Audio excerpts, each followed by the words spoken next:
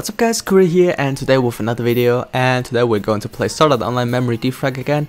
And yep, it's that time of the year again where it's going to be an actual fiesta, because we get news regarding the next guild ranking event. If you don't know what guild ranking event is, as you can see, I'm right now in my guild. I'm still waiting for them to actually implement the shop.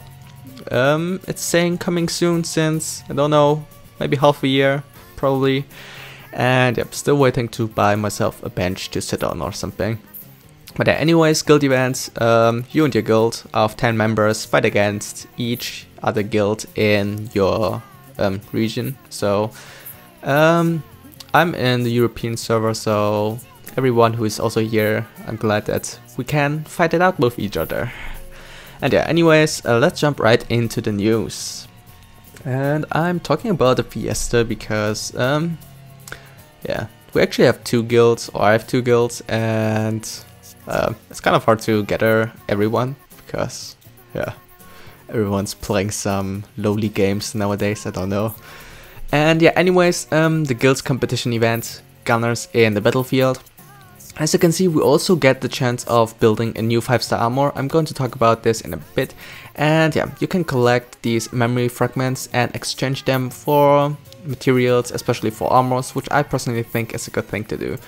And yeah, it's called Assault Diver, max HP 4002, max attack 410, and max defense 674. So the battle skill is HP and MP plus 3%. That's like all other armors. I think they all have the same battle skill, and it only gives like 2% if equipped by non-elemental. So to be honest, it's probably not the best armor ever. I mean, the male armor was a little bit more versatile because you could have equipped it for all male characters, but with this non-elemental, I mean, it could be good. Not so sure just yet because we don't have that many non-elemental rankings right now. So for the non-elemental ranking, it will be definitely the best armor to get probably, unless you have like the matching armor for your character. But yeah, otherwise 2%, still less than 3%, so that's just my opinion for now. Probably going to change it in a bit, but yeah, let's just see. And you can get the event special title Gunners in the Battlefield #1 guild. Special skill is crit damage up in the next guild event. Don't know when that's going to be, probably in a while. And there's like a reward system for ranking, multi-score, individual score, and missions. So for the first two, you will get your rewards after the event ends, and the individual score and the missions will be when you achieve the actual mission or the score. And you can just get your materials and things that you want from there. Yeah, the event starts tomorrow at 6 AM UTC, and it's actually already the 4th guild ranking competition. So that's actually pretty interesting. Yeah, it should be the 4th. And yeah, compete for high scores with guild members. So if you don't know, it's actually a lot like the ranking we have right now, just that you're playing with your guild members and try to do as much damage as you can. And if you get like the health of the boss to 0, he will get the debuff and will get down. That's when you can do more damage. And yeah, after this you will get full life again, and you want to repeat the process every time.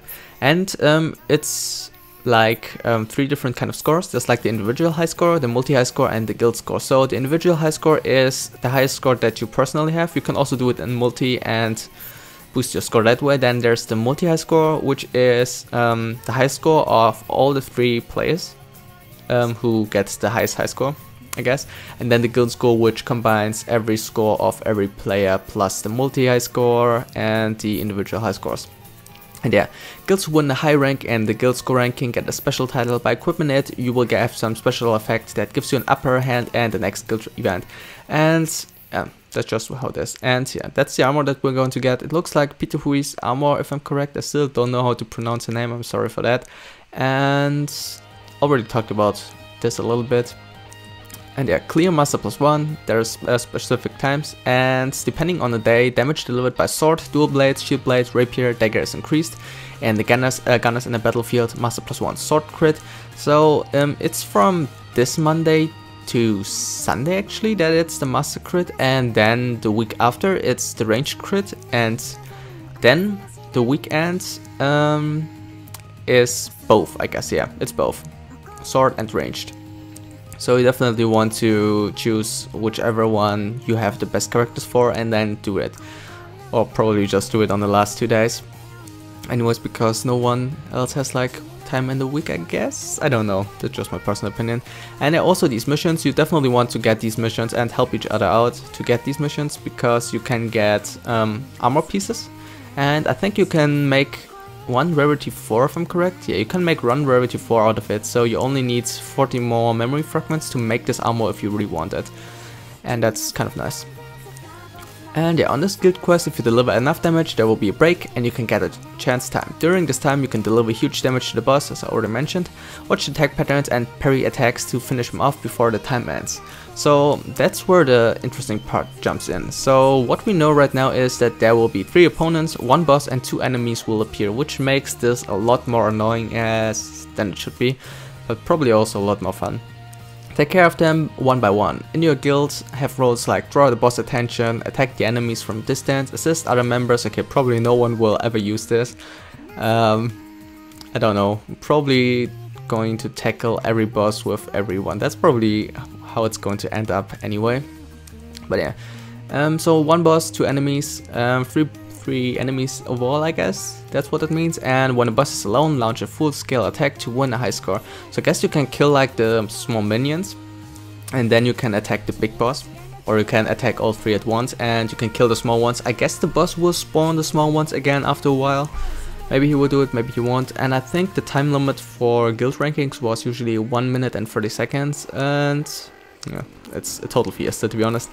And yeah, if you already have titles from the last guild ranking, which was called Dragon's Den guild ranking event, I think, you will have special effects. So if you have one of the first top 10 titles, then you will have required MP in your party is reduced in gunners in the battlefield, and from number 11 to 100, I think, gets the title required MP, your party is reduced slightly in the gunners in the battlefield. So yeah, you definitely want to equip one of those titles, because it makes, or it gives you quite the advantage in the ranking event.